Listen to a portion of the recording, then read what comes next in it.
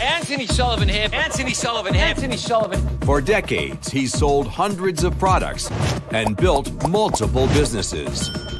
But now, he's taking on a challenge he's completely unprepared for. He bought a 116-acre farm, convinced his great friend Dave Christian to be his partner, and now they're growing 50 acres of medicinal cannabis plants.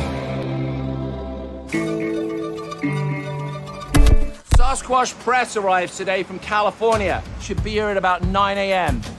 It's about the size of a refrigerator. It weighs more than a pickup truck. The Sasquash press, it's all part of the Shabinsky experience. It's the heavy Yeti press. It's the biggest of its kind. And Shabinsky's going to see it work for the very first time on our flower.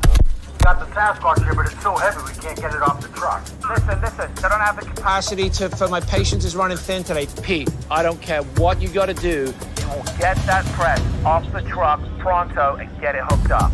Got it. Oh, man, are you kidding me? This thing's not gonna pick that up. Forklift definitely a little too small for the weight of this thing. It's like 5,500 pounds. Holy shit. Oh, my God.